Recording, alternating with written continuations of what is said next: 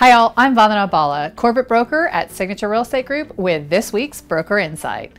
Today's Broker Insight was inspired by an FAQ from the Nevada Association of Realtors.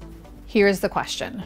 The MLS provides that the washer and dryer are conveyed with the property, but the purchase contract made no specific mention of it. And after the closing, the washer dryer were gone. Does the client have legal grounds to claim the washer dryer? The answer, according to our legal information line attorney, is unfortunately, this happens all the time and it is sloppy work. Representations in MLS create an expectation and the purchase contract needs to parallel that, otherwise the stage is set for a dispute. Contract law includes the four corner rules, which basically limits outside stuff from contradicting the terms the parties agreed to within the contract. This is why it's so important to include all promises and expectations in the written contract, which is where a judge will look at first.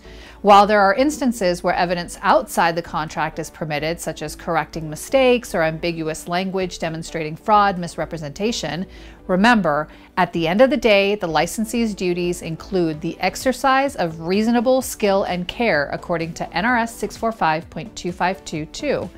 More importantly, MLS is merely considered an advertisement, so simply attaching an MLS sheet to an offer is not the same as including language in the actual contract. It is all too common the failure to account for the washer dryer with specificities such as model number, color, etc. in the contract results in an agent paying for a replacement out of pocket to avoid being sued or summoned before the division. To resolve the matter, the agent and parties would proceed to mediate and/or go to small claims court. But if you have questions about any of this, please do not hesitate to speak to any one of the brokers here at Signature Real Estate Group.